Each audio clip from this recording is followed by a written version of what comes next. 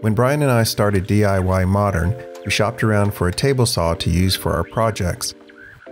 Since we don't have room for an actual shop, all the tools we need have to be portable. The DeWalt 7480 job site saw seemed to be the best compromise between portability, quality, and price. The problem with this saw is the small footprint of the table. While this makes it easy to move around, cutting larger pieces of wood and especially some sleds can be a bit precarious. Our solution was to add some extra table surface to the front and rear of the saw. Our simple design consists of 4 lengths of plywood with routed channels that match the channels on the tabletop. The side pieces are bolted directly to the sides of the aluminum table via drilled and tapped holes. We used 1/4 inch by 20 bolts to attach the plywood to the sides of the table. Visit our website at diy-modern.com to download the free plan for this project.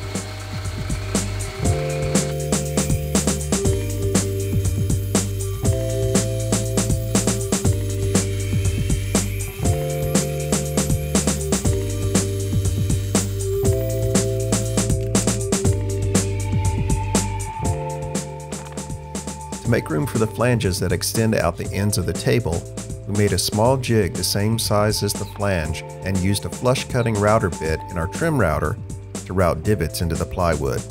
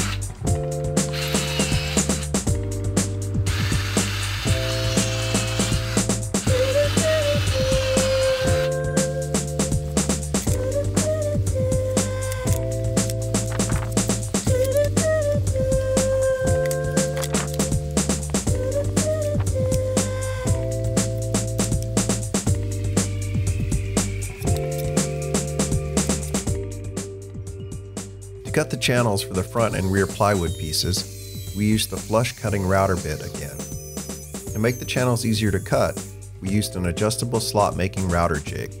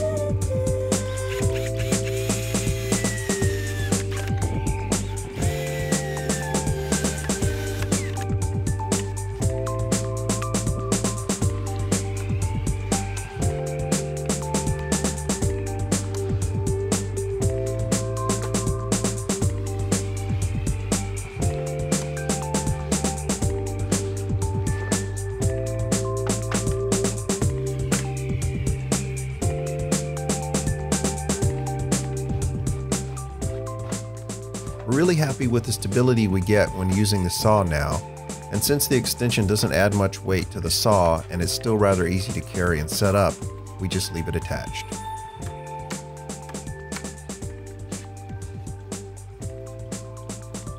Thanks for watching.